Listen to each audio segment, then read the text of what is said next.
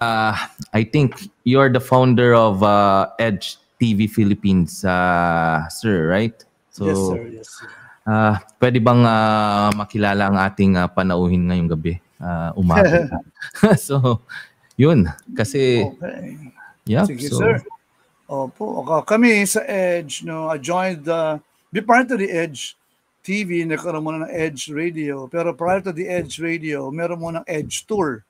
It was an events-based na movement kami.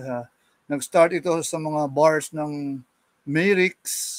And tsaka dati meron mga rock to metal bar, Freedom Bar, mga early 2000. Tapos, yung friend ko, si Ron Titular of NU107, yung manager doon, he left the station. Tapos nag-start siya ng online radio. Nagkataon naman, Edge Radio ang pangalan. oh. Tapos, well, hindi pa kami una, partnership lang muna, parang collaboration sa mga campus tours. TheEdgeRadio.net yung broadcast niya. That was in 2005 na yata o 2004, ganyan.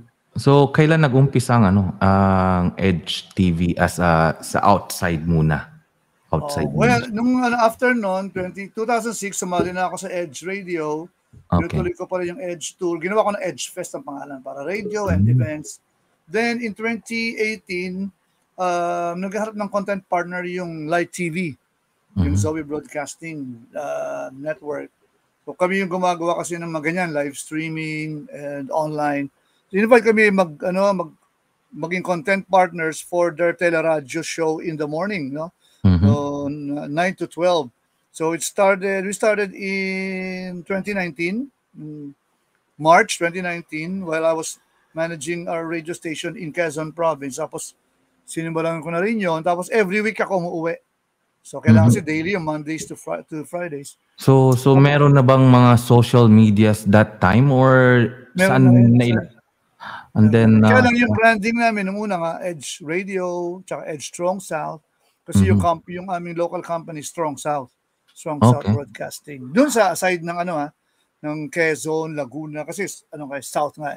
South na. And then yung ginawa namin sa tagal ko roon talagang South na yung feeling ko eh. And so then nabanggit niyo may mga oh wow, yes, wow. Then maraming events na nilikha ang Edge TV Radio. In partnership with Malakay Skateboarding. Oh wow. Mga more on skate rock tapos naging skate BMX like rock. Thrasher. Tapos skate BMX, rock, and hip-hop. Parang all of the, parang festival na talaga siya.